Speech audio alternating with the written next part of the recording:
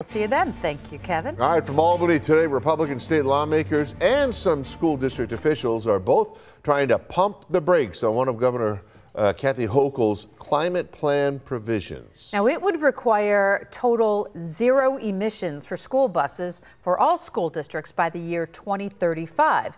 And as 2 on Your Side's Ron Plants reports, there is now some political pushback. They're in the minority. The GOP state lawmakers hope to raise taxpayer concerns over some of the projected cost of a total electric school bus conversion for the state's over 700 school districts. Those EV buses, estimated by the State School Boards Association to cost up to $400,000, 2 to 4 times more than a conventional existing diesel school bus. Even though there could be less maintenance and no diesel fuel purchases, the state says it'll distribute $500 million to assist with that transition. Where is the rest of the money coming from? It's going to come from our school districts. It's going to come from our property taxpayers that are already overwhelmed. One southern tier district surveyed residents on new electric bus purchases, stating 65% would not support it with a cost. How much can the local tax bases bear with a program that's being touted by our governor and the Public Service Committee, but yet not funded?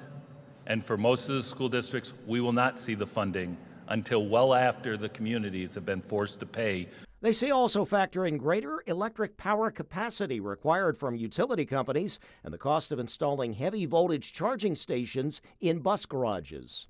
We will need to spend that $50 million on the infrastructure upgrade. This is going to require voter approval. This cost will cover the increase in electrical power coming into our campus.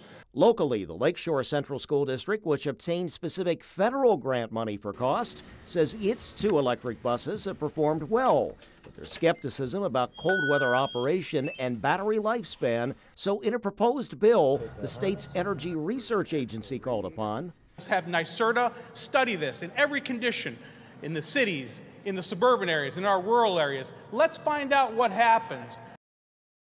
So the response from the governor's office again mentions that $500 million fund to help districts, plus concerns about the potential impact on children's health from pollution caused by diesel buses. No specifics. On Your Side, Ron Plants, Channel 2 News. Ron, thanks. And right